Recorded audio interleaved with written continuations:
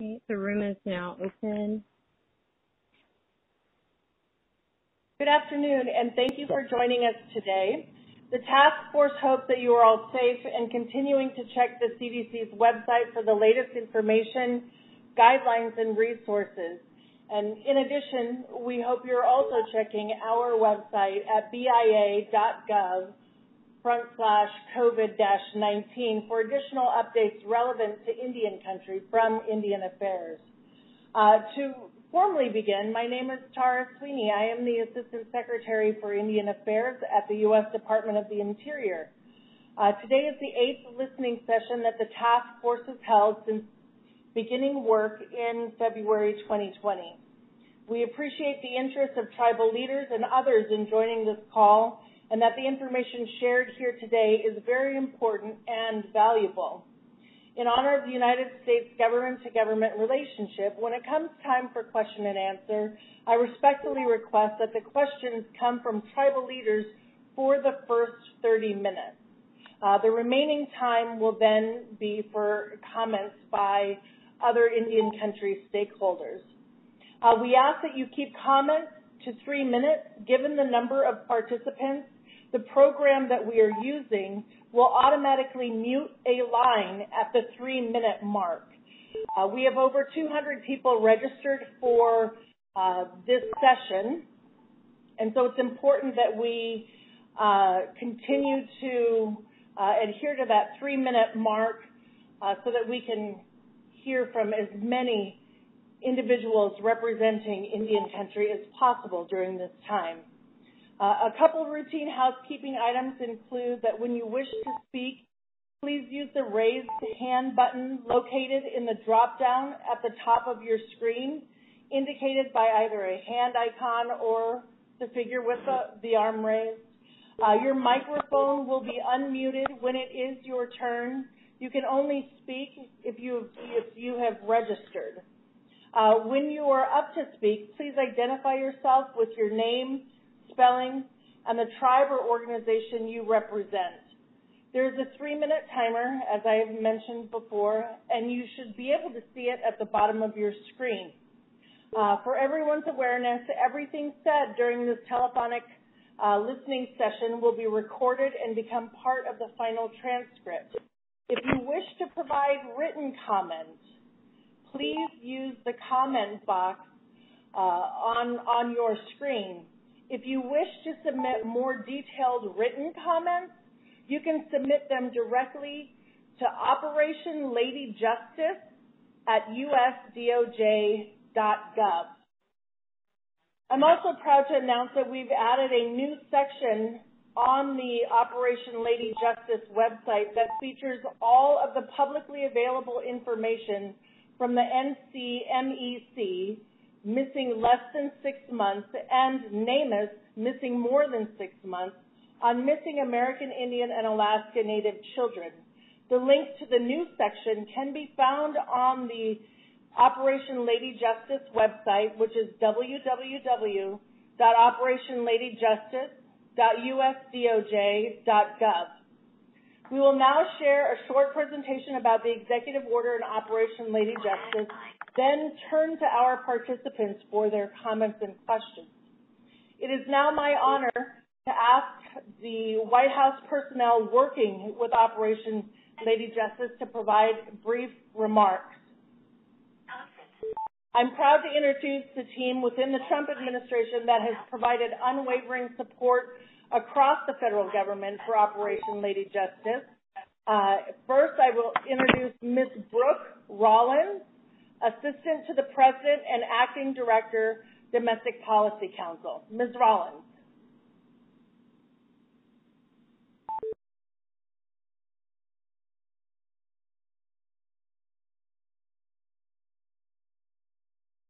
Operator, is Ms. Rollins available?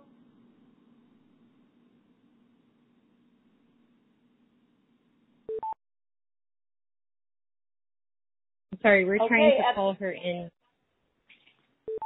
Oh, sorry.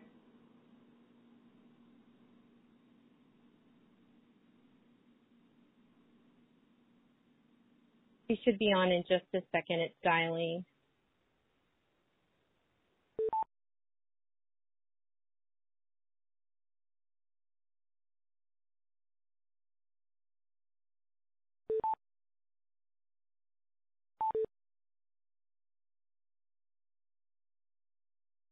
Can I have an update on Ms. Rollins, please? Yes, she just, the attendee just picked up. Ms. Rollins, are you there?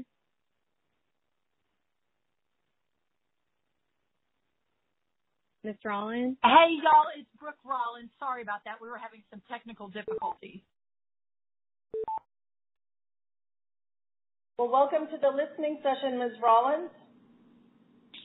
Well, thank you so much. It is an absolute honor to be with you all. I have the amazing Jenny Lichter here with me, the deputy in Domestic Policy Council. I know she's been working so hard on this and is so passionate about it. We also all know that this issue is of such importance to the president and to our entire administration. After hearing concerns from tribal governments, he knew that he needed to take action. And as we all now know, which is why we're all on this call, signed the executive order to establish this task force focusing on missing and murdered American Indians and Alaska Natives just last November. We're so grateful to all the leadership on the call. We know that these calls are vital for this task force to fulfill its mission. Most of you don't know, and there's no reason that you should, but I was named the acting director of the Domestic Policy Council now 2 or 3 weeks ago, but I have been with this White House for more than 2 years now, running the Office of American Innovation and working on key legacy projects for the president. And now I'm so excited to have this project, which I also believe is a key legacy project for this president, as part of my portfolio as well. So I am on, Jenny is on. We're so happy to be here and very grateful, and we're just looking forward to listening. Thank you so much. Thank you very much. At this time, I would also like to call on Ms. Rachel Collins, who's the Senior Policy Advisor for the Domestic Policy Council. Ms. Collins? Thank you, Tara. Hi, everyone. This is Rachel Collins. As she said, I'm also with the Domestic Policy Council and just want to echo the sentiments that Brooke just shared. We are excited to be on this call and look forward to hearing all of your comments. Thank you. Thank you. And at this time, I would like to introduce Mr. Doug Holscher, Deputy Assistant to the President and Director for the Office of Intergovernmental Affairs. Mr. Holscher? We lost him on the line. He should be picking up. I know he was trying to call in, so just give him maybe a second. Doug, hi, can you hear me? Yep, can you hear me? Yes. Go ahead, Doug. All right. Thank you very much. I appreciate the chance to join. I'm glad that Brooke was able to join. She's a great champion for looking out for all Americans. And the reason we're on this phone call today is because we all care deeply about the long overlooked issue of missing and murdered American Indian and Alaska Natives. And so I'm proud to work for the president that was the first president to formally acknowledge this as an important issue. About a little over a year ago, he was the first president to sign a presidential proclamation on the issue to elevate awareness and to shine a light on a need to address this important issue.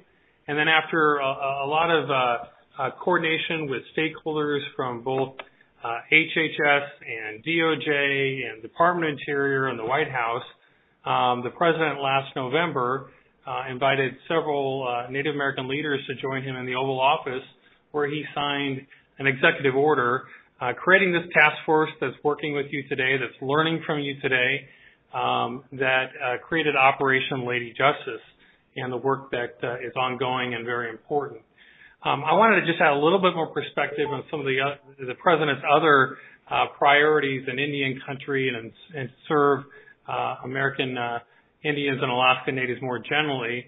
Last fall, the president announced that two important things. One, the work of the Domestic Policy Council helped advance a long-sought policy change on eagle feather remains, and so that went into effect last fall. A couple months later, yet last fall, the president announced on the state floor of the White House that we had worked with Finland in a process to begin repatriating important artifacts and cultural remains that are very important to the Mesa Verde region, and so that was something that the president was very proud to accomplish and make progress on. Also, the president signed an executive order creating a task force on the Indian Health Service to make sure that Alaska Native and American Indian children are protected in the Indian Health Service.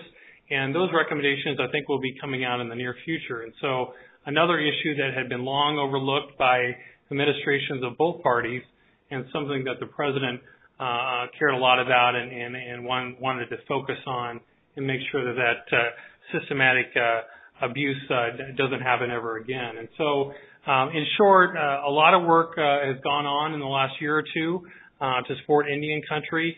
Brooke, I'm sure, talked about opportunity zones and a variety of other things that we're doing to help disadvantaged communities around the country. But again, coming back to the reason we're on this phone call today, the issue of missing and murdered Alaska Native and American Indians is because you all care about it. We care about it. We want to make progress, both at DOJ, at the Department of Interior, HHS, the White House, the entire federal family. I have to say one of the most moving experiences of my life was traveling to Alaska last year for several listening sessions on this topic, and it moved me in a powerful way, and I'm glad to stay involved in this important issue set. And thank you, and look forward to hearing your thoughts. Thank you, Mr. Holscher. We will continue along with the PowerPoint. Certainly appreciative of all of the support the Trump administration has provided across the federal government for support for Operation Lady Justice. And as you mentioned, the signing of the Executive Order 13898 launched the interagency Operation Lady Justice Task Force. The primary charge of the task force is to develop an aggressive government-wide strategy to improve federal, local, state, and tribal law enforcement cooperation to combat violence against women and youth in Native American communities. We will establish protocols for new and unsolved cases, establish multi-jurisdictional cold case teams, improve the response to investigative challenges, and collect and manage data across jurisdictions. And at this time, I would like to introduce the task force for those participating today. I am Tara Sweeney, as I said, Assistant Secretary for Indian Affairs at the U.S. Department of the Interior. I am also Secretary Bernhardt's co-chair designee, and the Attorney General's co-chair designee from the Department of Justice is Catherine Katie Sullivan. As you can see on the slide, she's the Principal Deputy Assistant Attorney General in the Office of Justice Programs. And sitting in for Katie today is Jessica Hart. Thank you, Tara. Good afternoon, everyone. As Tara said, I'm here representing Principal Deputy Assistant Attorney General and Operation Lady Justice Co-Chair Designee Katie Sullivan. My name is Jessica Hart. I'm the Director of the Office for Victims of Crime, which is within the Office of Justice Programs in the Department of Justice. I'm so grateful, really, to have everyone here to speak with us today, and I'm especially grateful for your willingness and your openness to discuss this painful topic with us. And I know Attorney General Barr and Katie both value the importance of hearing from tribal members and professionals directly affected by this crisis. And that's why these listening sessions are just so important and valuable to the task force. The department remains committed to working with tribal leaders and with all law enforcement agencies to better understand this problem and develop more effective responses to turn this tide of violence. So thank you again for being with us here today and allowing me to introduce myself. I'm excited to hear from all of you. Thanks so much. Thank you. And representing the Federal Bureau of Investigations, we have Terry Wade as the Executive Assistant Director for Criminal Cyber Response and Services Branch. Representing Mr. Wade on the task force today is Jay Greenberg. Thank you, Tara. Good afternoon, everybody.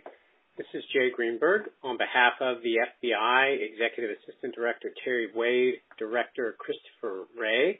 I am the chief of our violent crimes section, which manages all of the training and investigations, partnerships, and outreach that we provide for all Indian country matters nationwide. It is an honor to be representing the FBI here today, and I look forward to your input on how we can do better to serve your needs. Thank you. Thank you. And the Acting Director for the Office of Violence Against Women at the Department of Justice, Laura Rogers. Representing Laura Rogers today is Frances Cook. Good afternoon, all. My name is Frances Cook, and I am representing the head of the Office on Violence Against Women, Laura Rogers, who sends her deep regrets that she could not be here today. She asked me to share that she is so appreciative that the President included her on this task force. She feels that OVW brings a particular perspective to this work of making the connection between domestic and sexual violence, including sex trafficking and the disappearance or murder of Native people. We have heard heartbreaking stories at our annual government-to-government consultations on violence against women in tribal communities, stories about the connection between escalating domestic violence and homicide, as well as the disappearance of Native women and girls related to sex trafficking. We are so grateful to be a part of the critical work of this task force, and I am pleased to be here today on Laura's behalf. Thank you so much. Thank you so much. It's come to my attention that the audio seems to be cutting in and out. And operator, can you please explain how to use the app? Yes, if they just exit, if you're having audio issues coming through your speakers, if you would just exit the room, re-enter, and when prompted, put your phone number in. You will get a call from a 404 number, and the audio will come clearly through your phone line. So, in order to hear clearly, I guess, folks will need to use the app, and the operator will call you from the app to your phone number, and the sound quality is significantly better. Yes, that's correct. Moving on to the remaining task force members, it is my honor to introduce Charles Addington, Deputy Bureau Director for BIA Office of Justice Services. Charlie? Well, good afternoon, everybody, and thank you, Assistant Secretary Sweeney. Like Tara said, my name is Charles Addington. I'm the Director for the BIA Office of Justice Services, who we oversee the public safety programs throughout Indian country, and we're just so pleased to be a part of this task force and to collaborate with our other partners at the Department of Justice, HHS, and the FBI, work hand in hand with our tribal law enforcement staff and the other supporting programs throughout Indian country to try to address this very critical issue that we're going to talk about here today. And we look forward to hearing a lot of good feedback from the panel members, and thank you for being here today. Thank you. And again, my honor to introduce Trent Shores, U.S. Attorney for the Northern District of Oklahoma. Mr. Shores. Halito Chimachukma. My name is Trent Shores. I am a citizen of the Choctaw Nation of Oklahoma. I am the United States Attorney in Northern Oklahoma, but also have the honor of chairing the Native American Issues Subcommittee for the Attorney General. I look very, very much so forward to hearing the comments today. I am particularly interested to hear whether the issue of missing and murdered Indigenous persons is impacting both women and girls and men and boys. I'm curious to hear from tribal leaders about what the law enforcement situation is like on the ground to be able to receive those reports and follow up on those investigations in a timely manner. I look forward to hearing your comments and taking them to heart. Thank you, Mr. Shores. And a woman who needs no introduction, many of you know Jeannie Hovland, Deputy Assistant Secretary for Native American Affairs and Task Force member. Jeannie? Thank you. And Petuwashte Madakiapi, Chante Washte and Petusaki, Isantariate Matahansto. Good afternoon, my relatives. I greet you with a good heart. Jeannie Hovland. I am Commissioner of the Administration for Native Americans and also Deputy Assistant Secretary of Native American Affairs at the Administration for Children and Families. And I'm a proud member of the Flanders Santee Sioux Tribe. I'm so honored to be here with folks from the White House, with Assistant Secretary Sweeney and our Operation Lady Justice Task Force members from Interior and Department of Justice. And I so appreciate the President's support on this important issue and making this a priority of his administration. To the tribal leaders and members on the phone, I want to say thank you so much for your years of advocacy to remember and to bring justice and healing to families and communities who have experienced the tragedy of a missing or murdered relative. Your voices have been heard, and we are here to work in partnership to help bring our relatives home and keep our communities safe. I'm grateful that this task force has broadened this issue to include the Department of Health and Human Services so we can have a holistic approach, which is required if we really want to have a positive impact. I look forward to hearing from our tribal leaders on the phone today on how we at HHS can support a community-based prevention, intervention, and healing strategy. Thank you for this opportunity. Tadali Apishto. Thank you, Commissioner Hovland. These next slides will provide an update on the accomplishments so far with respect to the task force work project. To date, the task force has held 8 listening sessions and will continue to aggressively consult with Indian country. The information and the recommendations that we gather from the sessions will help guide the task force in developing protocols and recommendations. The task force has launched a website that will be regularly updated on important aspects of our activity, including progress to date on upcoming events. We've developed several work groups which have been aggressively collaborating on the various aspects of the charges of the task force, and you can see the various work groups represented on the slide.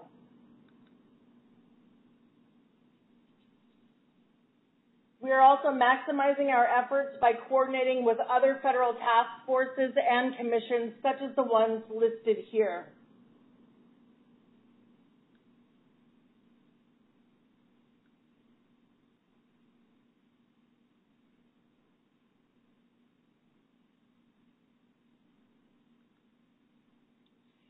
The presidential report due dates are represented on this slide. By November 26, 2020, we are charged with submitting a report, a progress report to the president that highlights the activities and accomplishments thus far, as well as recommendations for future action. And then in November 2021, the task force will submit its final report to the president. Now, to help guide discussions during our listening sessions and consultations, we've developed several key questions geared towards proposing potential solutions. I believe that those who registered for this event also received a copy of this PowerPoint, and so you will have those guiding questions for you. And finally, in an effort to continue to hear from Indian country, we have a dedicated email address established for individuals to provide the task force with comments and recommendations. And you can see that here at operationladyjustice@usdoj.gov. You can also find, again, additional information on the website. And so if you are offering testimony and your audio is connected by a phone, here are the directions for how you can get in the queue to provide comments.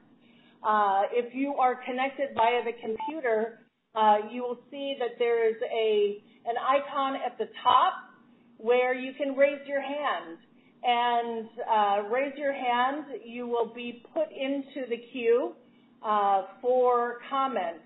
If you would like to provide comments in a chat format, there is that option on your screen where you can submit questions, and we will have the Executive Director, Marcia Good, also monitoring that box for additional information.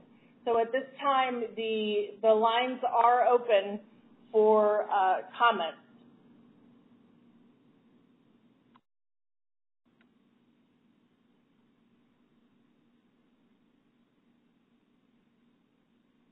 So if anyone would like to speak, just as she said, just raise your hand and you will be called in in that order.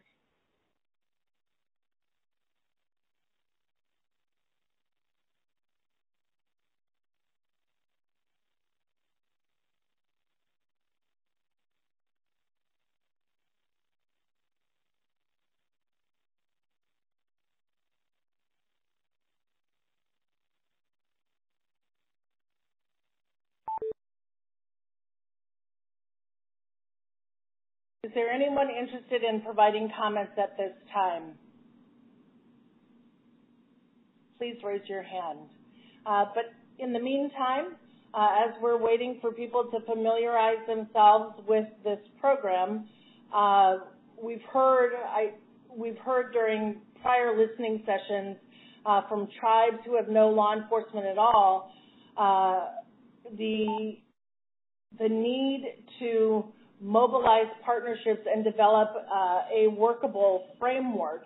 And so as you're listening to the comments today, that is a topic that is very important to the task force, and would encourage you, if you are not providing comments on it today, to submit and include that topic in your written remarks. Are there any tribal leaders in the queue to speak? I Operator? have Monty Frank on the line right now.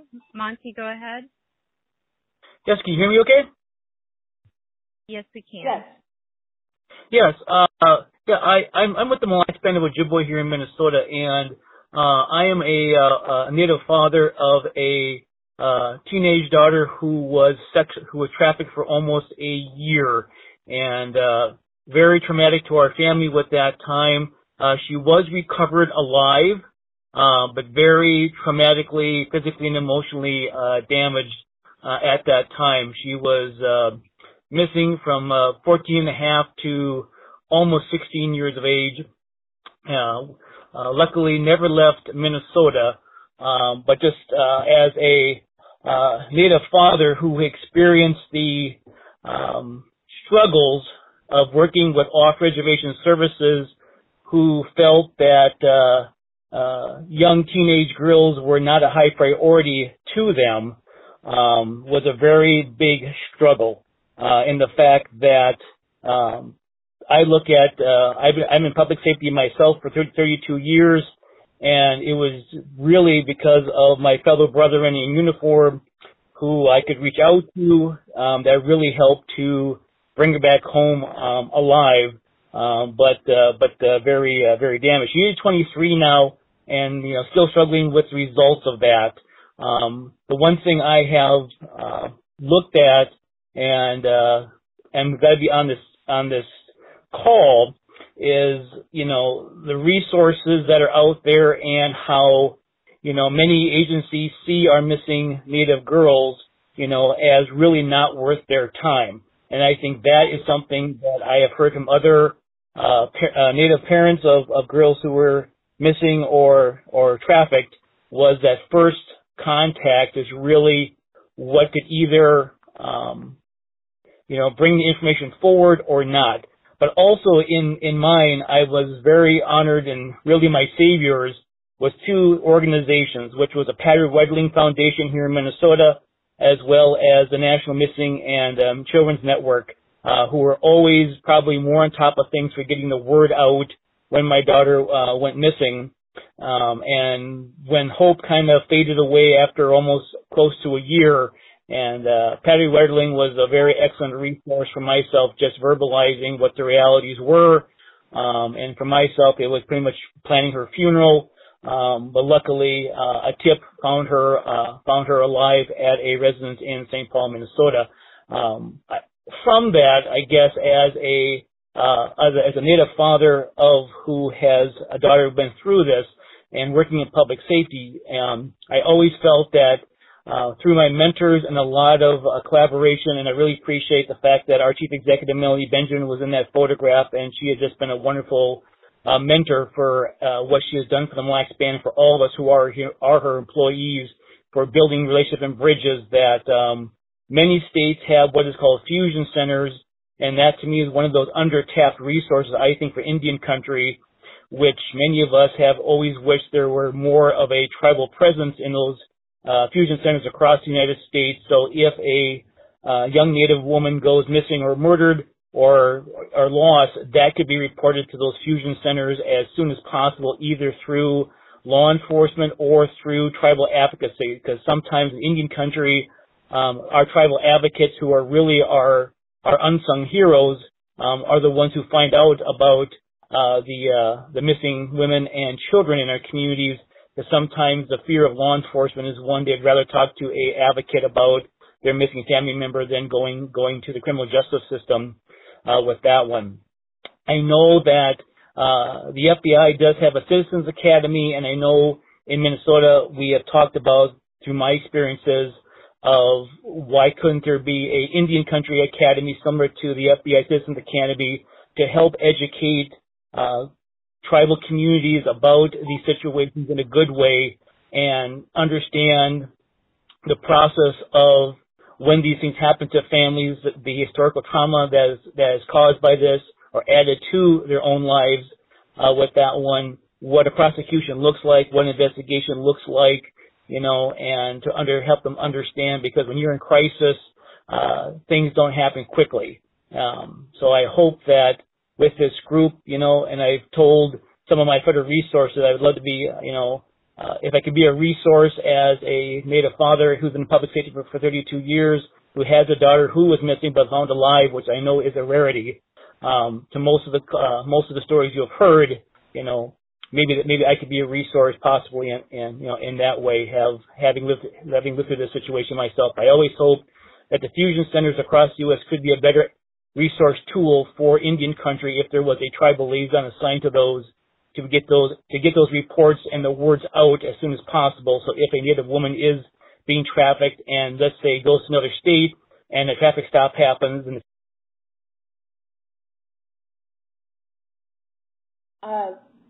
thank you so much for your comments. As I had mentioned in the beginning of our presentation, the program that we're using will automatically mute the lines after the 3-minute mark.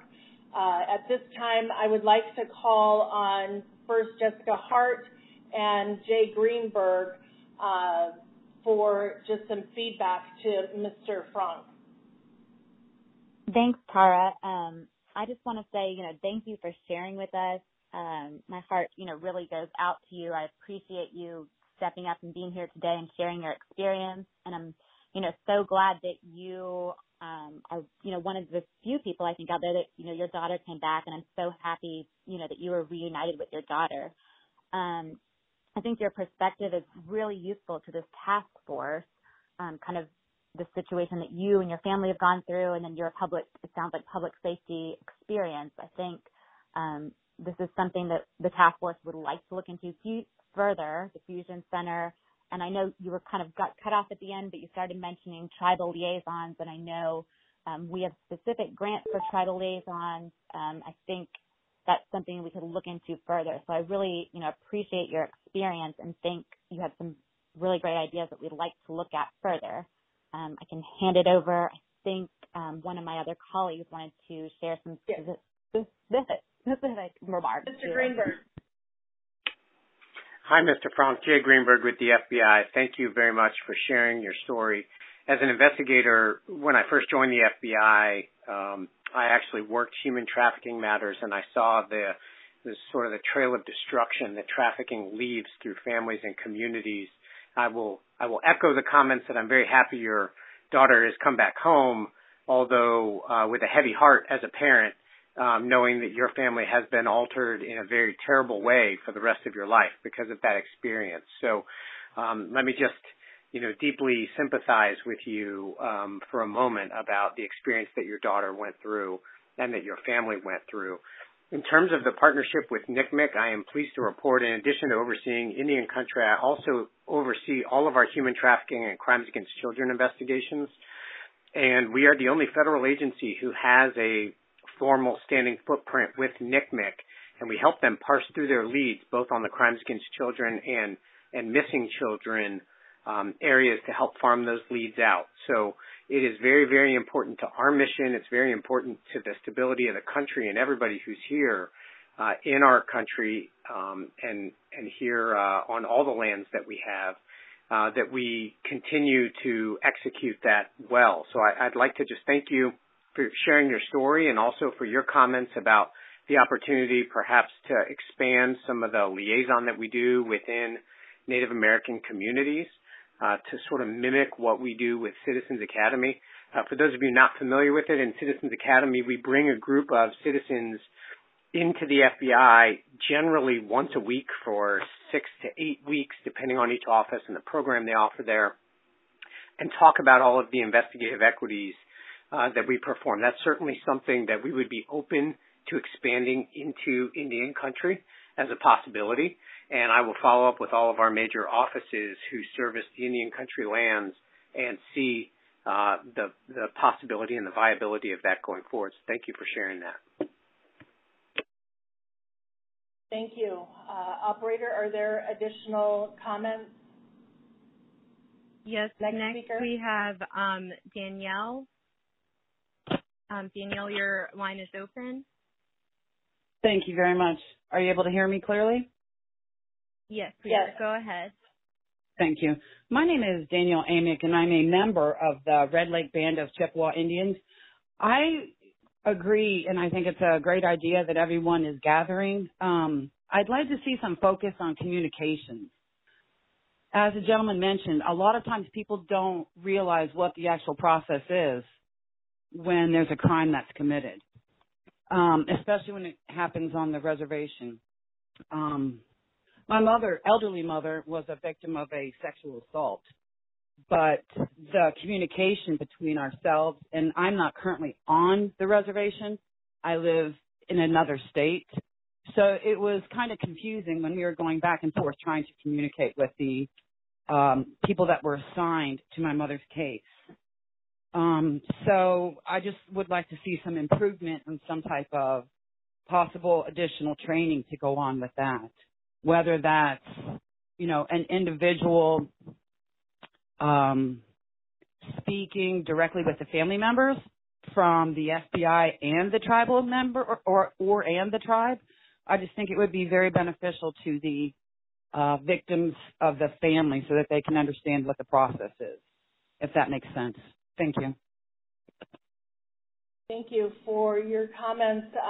Just as a reminder, when you look at the executive order, it charges the task force with precisely that in terms of improving the response to various challenges, including investigation and communication, developing the appropriate protocols to assist families and victims with the multi-jurisdictional challenges that we often find in Indian country. I don't know, Jeannie, Commissioner Hovland, if you wanted to provide any information about the toolkit that HHS has developed. Thank you. And yes, absolutely, I agree. Education and communication to families and also to the federal agencies, learning from lived experience for those that have had the unfortunate situation of having somebody human trafficked or victimized. We need to learn from you also. So thank you for sharing, and I'm sorry for you and your family that you've had experience this. We have at the Administration for Native Americans partnered with the Office on Trafficking in Persons, which is a department within Department of Health and Human Services, and developed a free online toolkit called Combating Human Trafficking Native Youth Toolkit, and it's free. You can download it, distribute it. It's a good way to have a conversation about what is human trafficking, what do you do if identify it, and how do you respond to it. And in partnership with Assistant Secretary Sweeney, we trained several of the Bureau of Indian Education staff and also staff from Johnson O'Malley program so that they can, one, be aware of what human trafficking is, and teach this to their students and start those tough conversations, but also working with Director Addington and how we can also bring this to law enforcement. And so we have a lot taking place. We have a lot of work to do, and we do want to have our approach on this task force be from lived experience from Native communities. So we'd be happy to follow up with you and visit further about this and use your insight on this. So thank you. Thank you. Operator, next speaker. Okay, next we have Kristen Welch. Kristen, go ahead. You're on the line. Postal Natamatam and Tekam Opeshin Totem. My English name is Kristen Welch. I'm a descendant of the Menominee Nation, and I work for the Indigenous-led nonprofit Minikonikim. I am the lead organizer for Women's Leadership Cohort MMIW, and we're currently working with Wisconsin DOJ to move the MMIW task force forward here in Wisconsin. So my question is, how are you actively seeking out families and survivors to guide the work, but also how are you engaging Indigenous-led grassroots leaders in the work as well?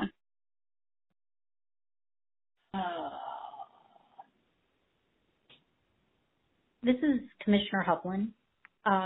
Currently at the Administration for Native Americans and Office on Trafficking in Persons, we had a first ever Native American cohort on human trafficking with providers and survivors of human trafficking who are going to be issuing a white paper on how we can address, and I know human trafficking, we want to see how much that plays into murdered and missing Indigenous people. So that is one area that we're looking at, and we'll be using their white paper as a guidance for us, as well as reaching out through community meetings and our listening sessions. That is part of what we'll be doing from HHS on education and communication.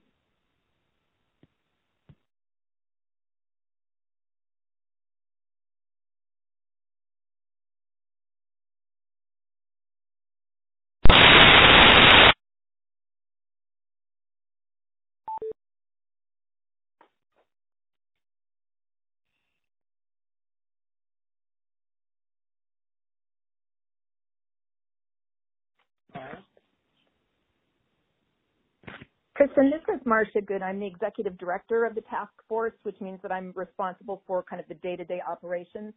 Another thing that the task force is doing to reach out to some of the tribal grassroots organizations is we're putting together, to start with, some webinars to work with the tribes who are already working in this area so we can all coordinate efforts. We're doing the same thing with some of the state task forces as well, and then trying to coordinate and communicate amongst all of the groups, the tribal work that's already being done, and then coordinating that with our work and the state work, because there are many tribes who've already done a number of really good things in this area and are a long ways down the line in their own communities. And so if you could get me your contact information, I would love to visit with you about that. So that's kind of for the grassroots section. For families, we're still working on kind of the best way to be able to do that. In-person sessions obviously are the best way to be able to do it because it's such a sensitive topic. And with the lack of ability to travel right now, we're kind of struggling with that. But we are, thinking about how we can do that and do that best so that families can discuss this with each other and with us. And we'll definitely be back in touch when we have something along those lines worked out. Thank you. Thanks, Marcia. This is Jessica. It looks like Tara's phone is having some difficulties. Operator, do we want to maybe move on to the next person, and hopefully Tara will be able to call in by then? Yes, I'm waiting I have Jamie Moran. Just waiting for that line to be picked up. Perfect.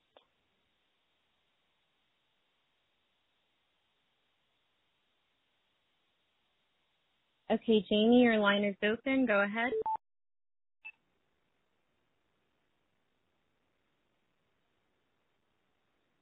Jamie, are you with us? I am. I was just able to log in. Actually, I had several questions. First, let me introduce myself. Jamie Moran. I'm the program director for the Victim Services Program for the Sault Ste. Marie Tribe of Chippewa Indians in the Upper Peninsula of Michigan. The first question I had is, when will tribal justice systems be hearing from the U.S. attorney offices who received the funding to hire the MMIP coordinators? My second question is the task force intended to encompass collaborative law enforcement networking that includes federal partners in instances of MMIW cases that occur off of trust land?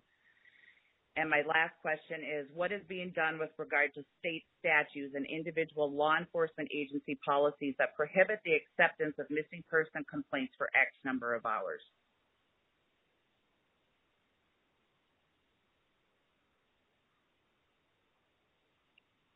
So this is Marcia. Could I ask, Shannon Pizzoni is on the line. Shannon is a tribal liaison in Oklahoma, and they just started their MMIP coordinator, I believe starts next Monday.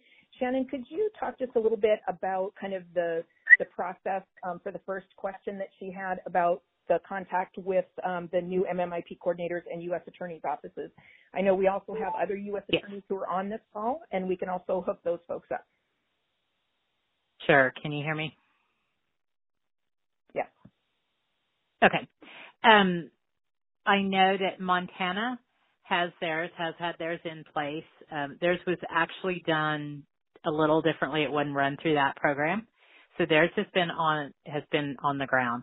Ours starts Monday, and honestly, they would have started earlier. We just got with COVID, a lot of things had to slow down. So I suspect that several of the other MMIP coordinators will be coming on in this month. I suspect that process should be right behind us. So I suspect that those will be out. The outreach should start picking up pretty quickly. Clearly we're concerned about COVID and how much in person we're going to do, but I think we will ease into that. The other question, those individuals, like for instance, the Oklahoma one, there's 3 districts in Oklahoma that our MMIP coordinator is covering all 3 districts. I think there's one in New Mexico, for instance, and so they should be kind of reaching out.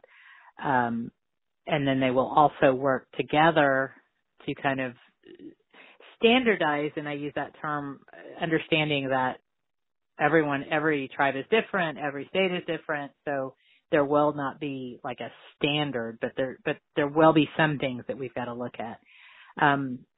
As to, for instance, in Oklahoma, Oklahoma did just pass a law that there is no waiting period. I don't know. There's no law that states there's a waiting period in any state that I'm aware of. It's usually a policy. And honestly, I think it's kind of one of those policies that may not be kind of unwritten. So I think we're seeing some efforts out there to try to affirmatively acknowledge that these arbitrary time periods don't exist, that instead what we want to look at is the situation that's going on. It's different for everyone. If this person is always at this place at this time and they don't show up, then that is cause for an immediate report. And so that's what, for instance, the Oklahoma law does. I know some other states had enacted those laws. And hopefully that would be something that we'd look to get on a national level.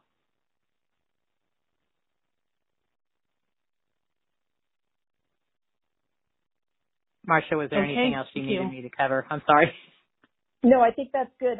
Andrew Burge is on the line. He's one of our U.S. attorneys. And if we could open up his line, and he might be able to address the issue about contacting U.S. attorneys and MMIP coordinators. Andrew, are you on? I believe I'm here. Can you hear me? Yes. Excellent. Yes, our MMIP coordinator is going to be starting July 1. The delays are unfortunately related to the pandemic we've been experiencing, but we do look forward to having him on the ground. An experienced former agent comes recommended to us from some former tribal leaders as well. And some of the issues that have been asked about are exactly what we anticipate he will be looking at. So he will be already, we've talked to him about plans for meeting with the tribes this summer if possible, but we want to be sensitive about in-person meetings. But definitely the inquiries will begin, and we do want to understand some of these underlying issues and come up with better lines of communication.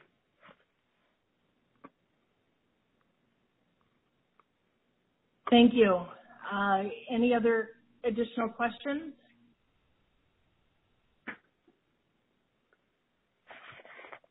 Operator, next speaker. I do not have anyone else with their hand raised at the moment. Okay.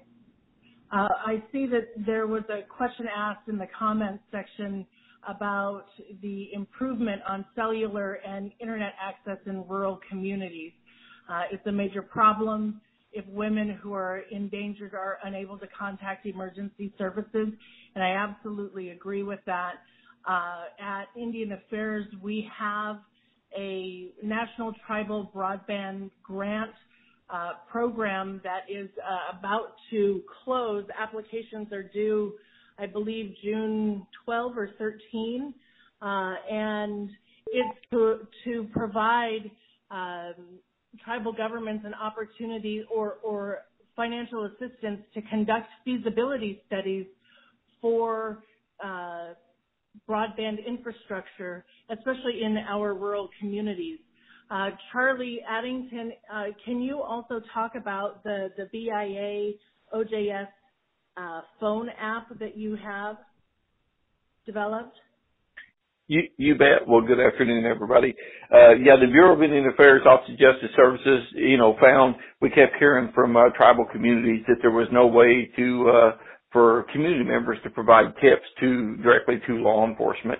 So the BIA, Division of Drug Enforcement, began looking at how can we set up something that is very simple, a phone app, to where if you've got a smartphone, you can download an app and you can just go to that app and actually provide a tip to law enforcement directly through that app. So we worked with the contractors to make sure we had a system set up that would work for us. And you can go on any smartphone, whether it be an iPhone or a Android phone, and download our app, which is called BIA Tips. And you can actually go onto that app once you download it and send tips directly to a law enforcement officer or a special agent.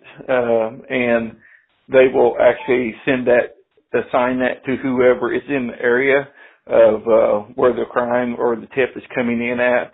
But you can actually remain anonymous, or you can actually communicate directly with the agent that it's assigned to. So it's a very good tool for folks to be able to provide tips and help law enforcement start being better informed and respond to these crimes in a much quicker manner. So Charlie, how can they find the link or the URL for the app? You just go onto the app store on your smartphone and just go to there and type in BIA Tips into the search, and it will bring up a icon that has a round BIA Office of Justice Services seal, and then you just download that app. And then once you download that on your phone, you can just go directly to it and open the app and provide tips to law enforcement. Thank you. Operator, are there additional speakers in the queue? Yes, next we have Holly Mackey. Holly, you're on the line. Hi, I don't know if y'all can hear me. Holly Mackey from the Raven Project and North Dakota State University, enrolled member of the Northern Cheyenne. And first of all, I just want to thank y'all for the work that you're doing. I think that it's really important, and we've had the opportunity over the last few years to work with a number of FBI analysts and agents in our region who've done a phenomenal job. But it kind of gets back into the grassroots question in some ways, right? And I see all of the task forces in the states with all of the legislation coming out to identify scope of problem and to think about all of these issues. But it seems as if everything is still very much top down, where if law enforcement is a perceived problem from Indian country, law enforcement is now being tasked to fix the problem. And I don't see where the advocates for MMIP have any authority, right? So we've given them access, but we haven't given them any authority to work on behalf of victims, which does a disservice really to the people who are trying to affect change in those areas. And similarly, right, I've talked with a few people at DOJ about this. You know, we've become increasingly concerned about data and the ways that data is both unavailable or marginally available, or, you know, if you're a victim or a victim's family member, you can access more information through NamUs, but NamUs is really short-sighted in the ways that it provides any sort of data that would help scholars such as myself working on this end think about prevention or intervention efforts. So I'm curious what it is the task force is going to do to address more of the prevention side of things, because by the time we get to the law enforcement side of it, we've already lost people, where we're not talking about juvenile justice, we're not talking about child protective services, we're not talking about social conditions, right? And often framing it as trafficking makes it an issue of otherness, where we know that a lot of these things are happening in our communities because our communities simply don't have the officers or the support, the social service support, the housing, any of the things that really get bound up in the federal shackles, right, through the reservation systems and the IRA government. So I'm curious how people are thinking about these issues in particular, having worked for a number of years now and still finding that despite the work that everybody's doing, like those of us who are doing the work remain on the outside when we have task forces like this constructed.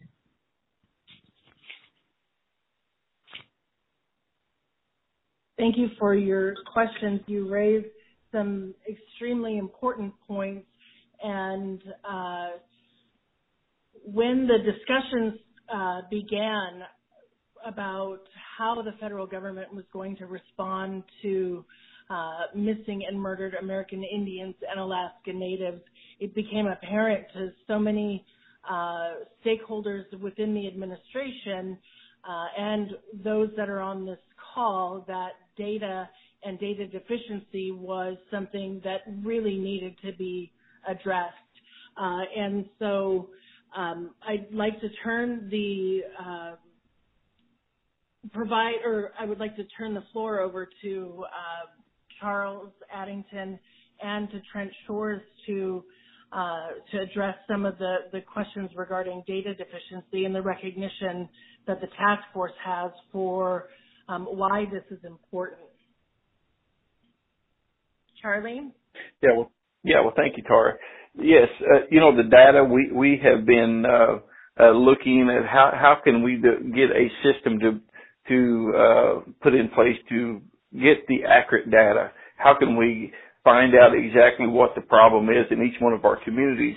And, prior to utilizing the NamUs system, which is a great system to input all of our data into and be able to track those, and the fine folks at NamUs worked hand in hand with us to develop some tribal affiliation specific drop down categories so we could actually track what missing persons, whether they lived on the reservation, whether they come up missing from the reservation, or if they were off the reservation, so that way we could actually track the numbers better. And we've been working with them to try to get that system up and running to where all of our tribal law enforcement programs are entering all of their missing person and murdered cases into the system. So we've been working very hand in hand with our tribal law enforcement departments to try to get them to do that, since it is a managed or a voluntary reporting system.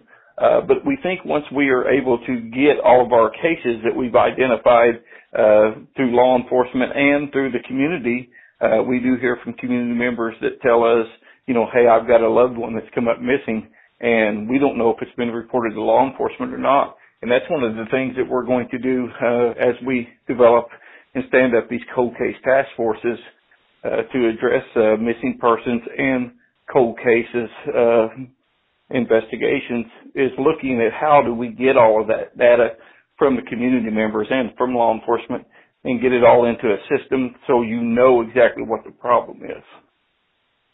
Thank you. Mr. Shores, did you have anything to add?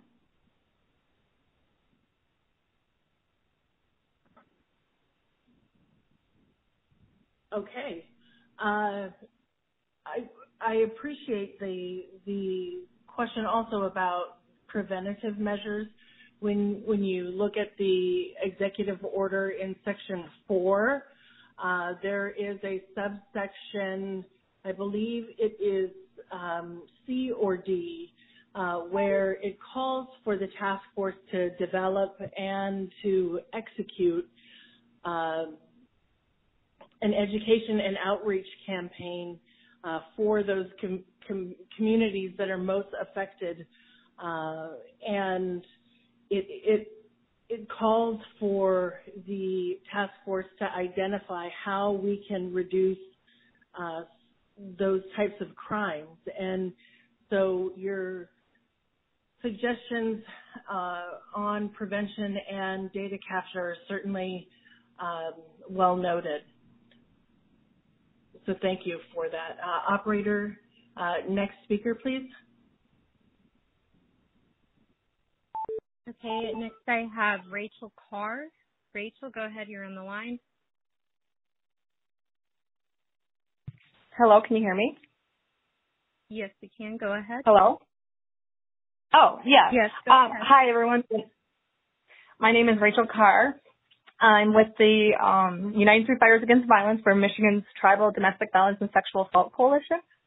And I just had a question following up from Jamie Moran's earlier question regarding the task force intention to include all law enforcement partners, including the federal partners, for MMIW cases that occur off trust land, because we know that a good majority of American Indian and Alaska Natives live off trust land.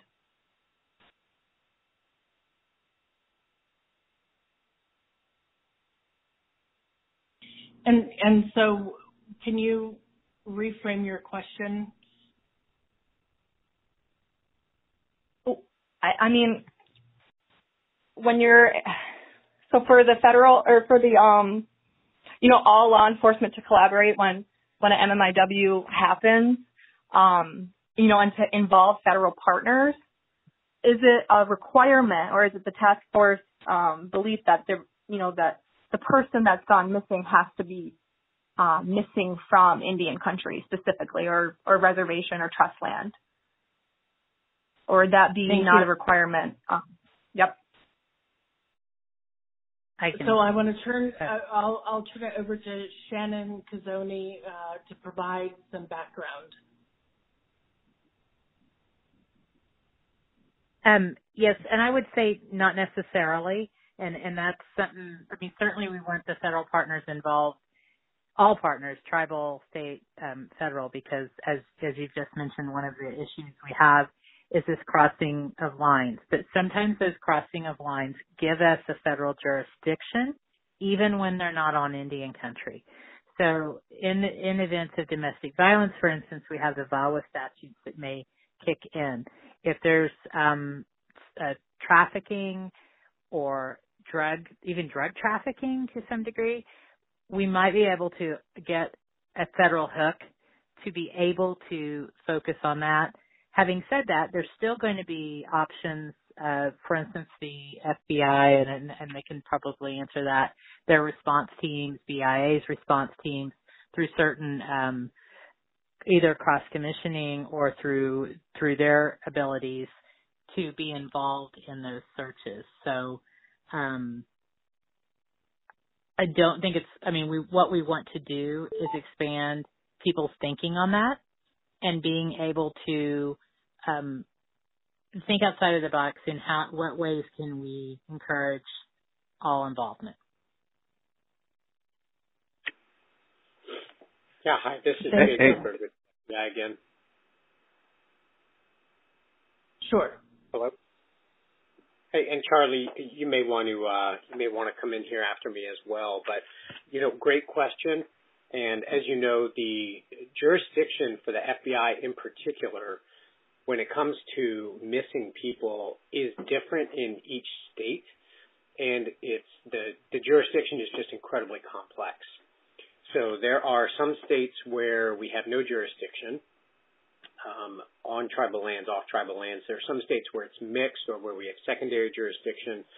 But in the case of missing people, when we focus on what we can do and where we have jurisdiction, we will move forward with all available resources to try and bring somebody home who is reported missing.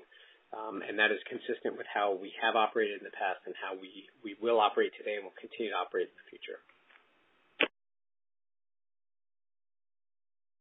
Yeah, thanks so much, Jay. Hey, this is Charlie as well. Just to add on to that, we just seen a perfect example of this.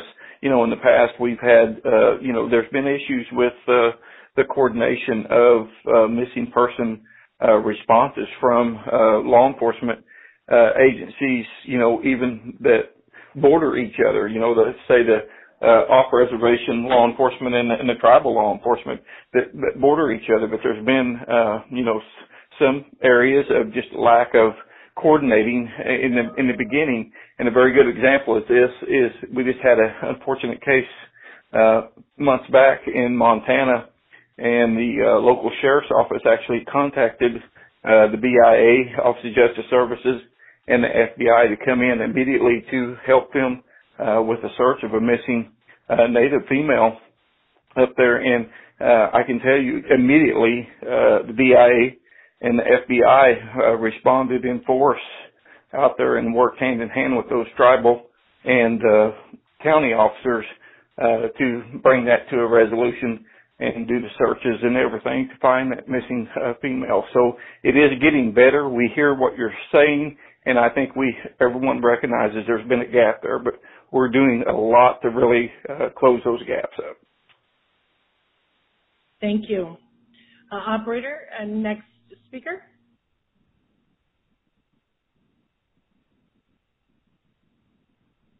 Next, I have Elizabeth Carr. Elizabeth, your line is open. Go ahead. Hi, good afternoon. This is Liz Carr with NAWRC. I just have a few questions to follow up from the conversations that have taken place earlier this afternoon. So the first is thinking about the function of the MMIP coordinators. How are communities being made aware of their existence when they're finally onboarded? And then how do community members engage with them? Is there going to be a website, a phone number, an instructional guide for folks to be able to access? Just thinking about, the onboarding process and what that looks like in terms of folks being able to access those coordinators. And then in terms of the app that Mr. Addington mentioned, how is that tool being promoted across Indian country? And is there a coordinated outreach plan to promote that tool in any way? Thank you. Thank you. We will start with Department of Justice regarding the MMIP coordinators, and then over to Charlie Addington to talk about the BIA OJS app.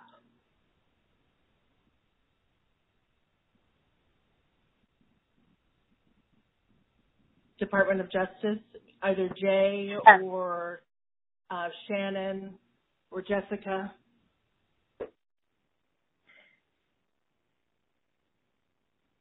Yeah, this is Jessica. I think, communication is obviously going to be a key piece of this, and every U.S. Attorney's Office is obviously going to operate in a different way depending on, their relationships. Shannon, I think you guys had said you were just getting someone on board, the coordinator, or just about to. Can y'all talk about maybe your plans, how to communicate that? Yes, ours starts Monday. I think Trent at the last meeting had given out her email address even, and I apologize, I don't know that I have it yet. So I will see what I can find. But yeah, you should be able to call the office and get a hold of them. Again, it's going to be different for each U.S. Attorney's Office, but our intention, at least in our office in Oklahoma, is that our MMIP coordinator, which is Patty Buell, will actually start reaching out. And again, I say going out, but that again will depend on kind of the comfort level of tribes. And reaching out to those individuals. We've tried to identify the people in our state that have groups in place to start with, and that's kind of where we'll reach out first. And then, just showing up and being part of the community and talking to people there, you will naturally find the groups you need to find. But certainly they can call our office and ask for Patty Buell. Thank you. And to Director Addington? Yeah, just to follow up on the app, what we did is we actually developed this initially for our Division of Drug Enforcement. So we've developed it a couple of years ago, and now we're in the process of expanding that tip line, and we've actually put it out on social media. We have it up on our Facebook pages and out on social media, and then we've also put flyers up out in the communities. And the platform is through Tip 411. So Tip 411 has actually helped us develop all those tools and push those out to the communities as well. And then we'll be developing additional tip lines and those type of things as we move down the road on our cold case task forces. So we'll be putting out tip lines for those cases as well as the reward lines and different things as we stand up our cold case task forces.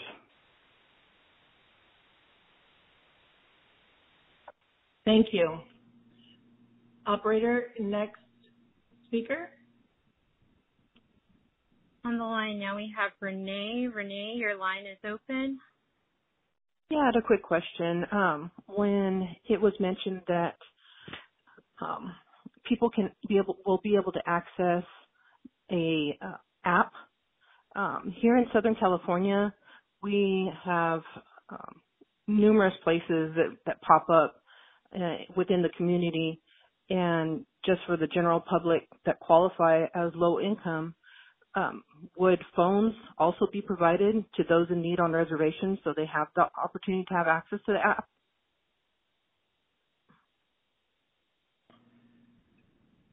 Well, this is Charlie. There's not any type of phones that come with the app, but there is some services out there now.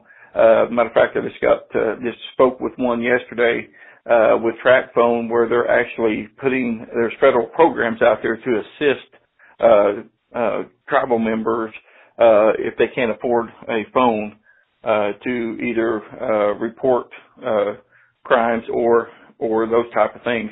And it's a really low cost if you go through some of these programs that they have out there. So that's something that we're looking into to see if we can some of those programs that are available so we can get the word out to tribal communities to where folks that can't afford a full phone bill, they're able to afford these really reduced rates so they have a phone with so many minutes and so many gigabytes of data on them.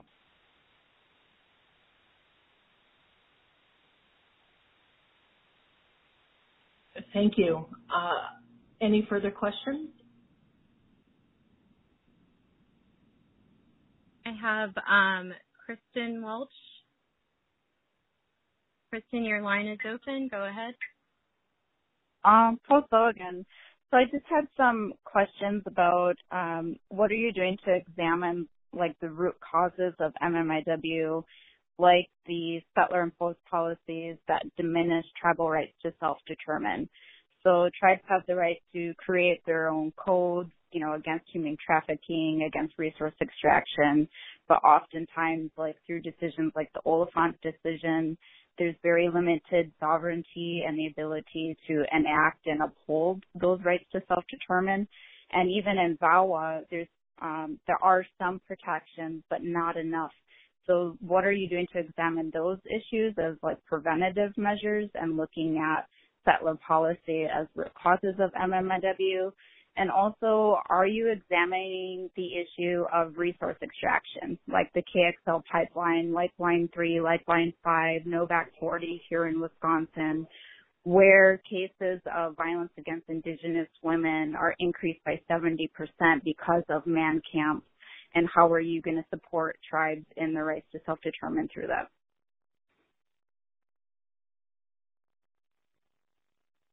Thank you for your question. You raised some very compelling points. I want to point you to the executive order that in Section 4, it clearly defines what the mission and the topics that the task force must report on to the president.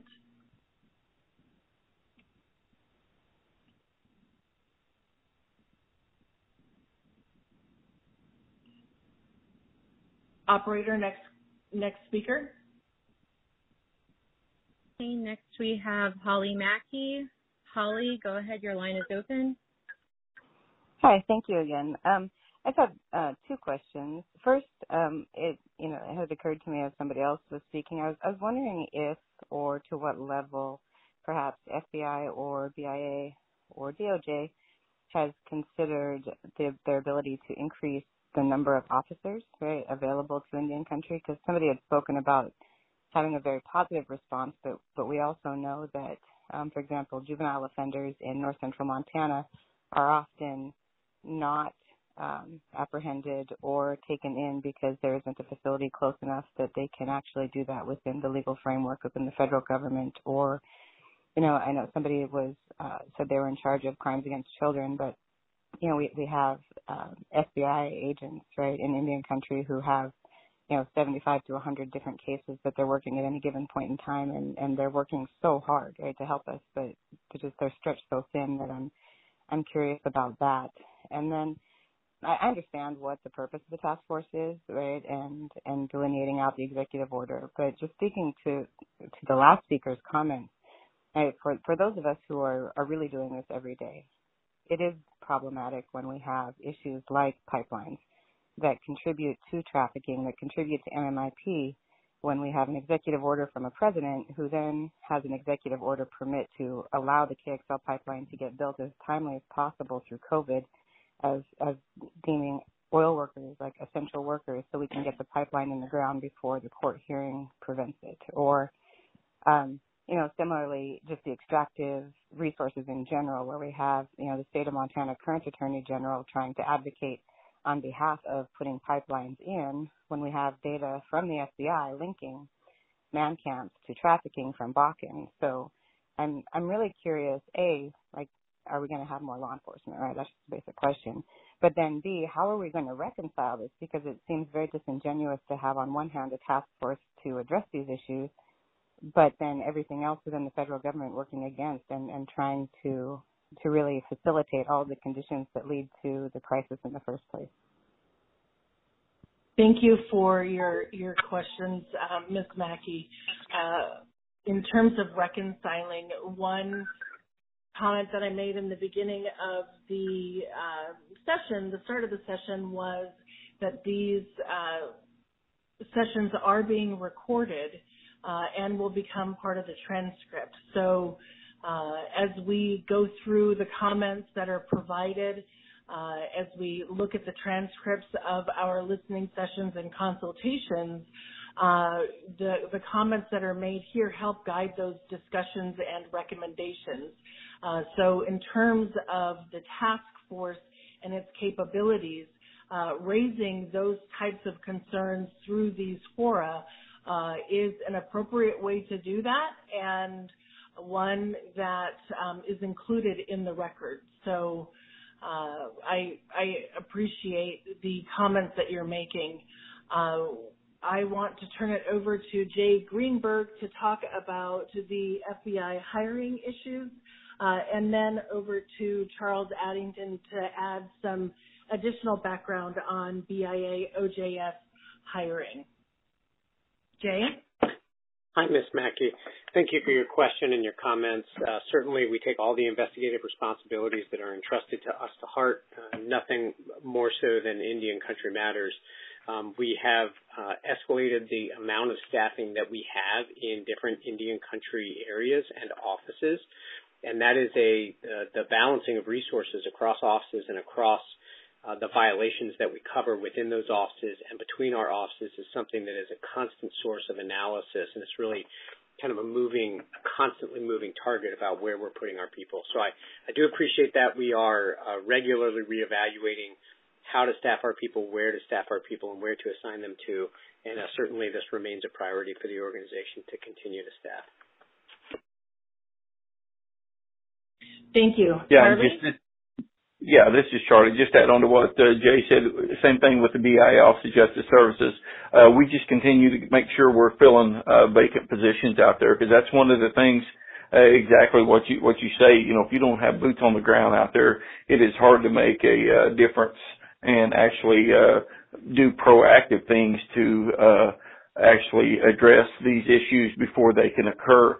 And that's what we're doing right now. We've been aggressively filling vacant law enforcement positions throughout the country. We have also reallocated some of our resources to the higher crime areas where we had previously had different programs. We consolidated some of those and honed our skills in on making sure that we've got the boots on the ground to answer these calls for service. And then we did add additional special agents for our Division of Drug Enforcement, who also work border crimes, human trafficking, and some of the specialty investigations. We were able to add 20 new agents to our Division of Drug Enforcement over the last year and a half, and also adding these new cold case task force special agents throughout Indian Country. There's going to be 10 of those that's going to be new that's coming on board as well to help us work on these specific issues. So now you don't have your police officers on the ground who should be there responding to calls for service and doing preventative patrols and those kind of things, trying to address all of these other issues. We're going to have people, new folks on the ground to help us.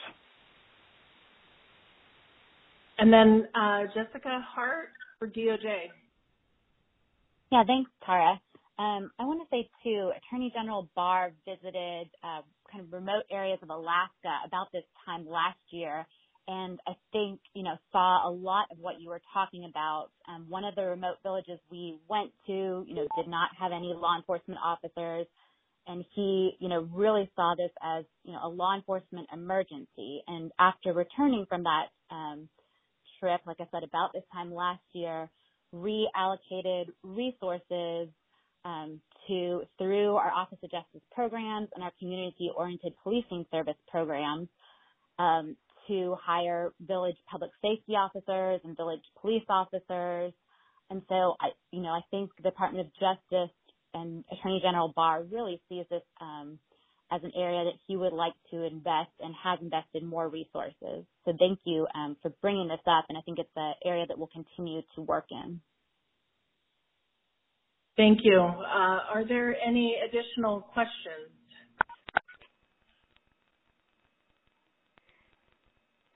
Hello? That is all I have in here. Pardon? Hello, this is Representative Roger Smith from Fond du Lac, Band of Lake Superior, Chippewa. Okay, go ahead. I have nearly 20 years in law enforcement and also a tribal council representative. And I also sit on the Minnesota Governor's Task Force on MMIW. And through this process of COVID, it really, I look at Fond du Lac as being, I thought, as good relationships with the different state agencies. But through COVID, it really shines the light on that we still need some work to do. And then looking at how that is with like Department of Health and things of that nature. But it is on the data, to look at the data and how is that recorded and how is that given back to the tribal law enforcement and how that relationship these tribal law enforcement agencies have with counties. There are some counties in Minnesota that do not, cooperate with tribal law enforcement. It makes policing difficult, and but of sharing that data with one another. How is the position for the Minnesota office going to improve those relationships? And also looking at, like I said, on the other hand, with the different agencies, I look at like the Department of Corrections. When they release people from their prisons, and we look at sex offenders, they can be released to any county. And some of those places that they're released, their listed addresses are within the confines of the reservations of, I'll just speak for Minnesota. We've had one that actually gave the address to our tribal casino as his place of residence. And but to look at of they're releasing some of their sex offenders into our tribal communities without notifying the reservation or the tribal council or the tribal law enforcement that this is going to be done. And I believe that the tribes should have a say in it of where are they going to allow within their communities. And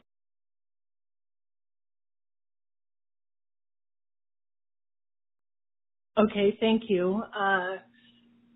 Jay Greenberg, would you like to talk about the protocols the task force is charged with developing?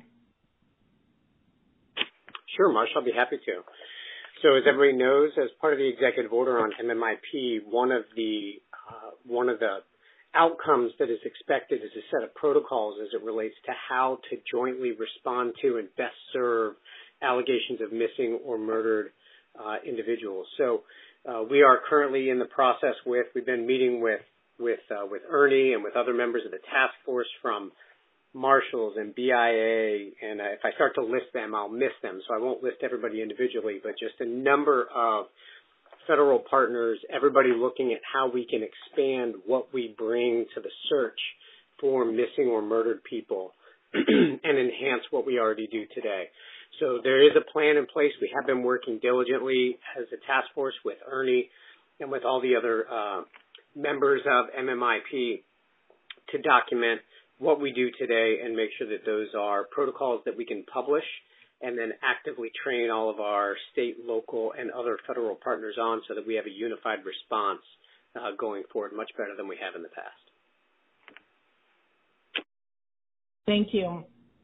I also want to go back to Commissioner Hovland.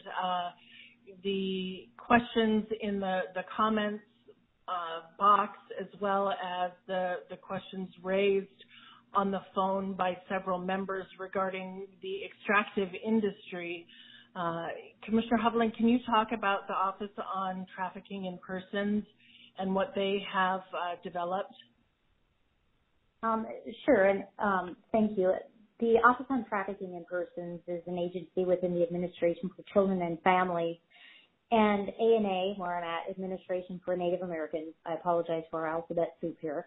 So we've partnered with the Office on Trafficking in Persons to really try to train on prevention, intervention, and healing of human trafficking victims in their communities. And they have learned lessons from the extract industry and have talked about how we can partner in communities where there could be any high risk of human trafficking. I mean, we hear about at Super Bowls, we hear at large events.